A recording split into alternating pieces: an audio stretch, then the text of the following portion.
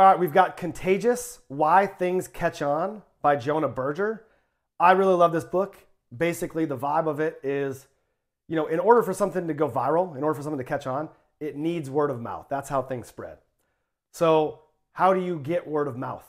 And Jonah Berger, he goes through tons of unique products and businesses and things like that, and sort of talks about how they caught on.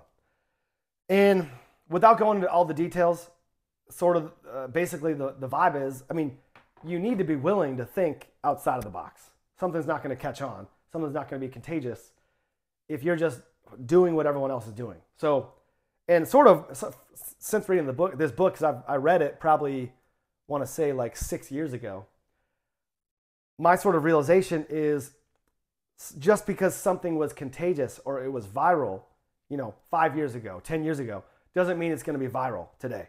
So you need to constantly be thinking outside of the box. And you need to also be thinking in terms of, you need to put your mind, you need to empathize with other people. Put your mind in the way they're thinking. So, regardless of what you're trying to do in your life, whether you're just trying to go viral yourself just for your own personal brand, or you're already running a business, or you're interested in starting a business, I highly recommend this book to all of you.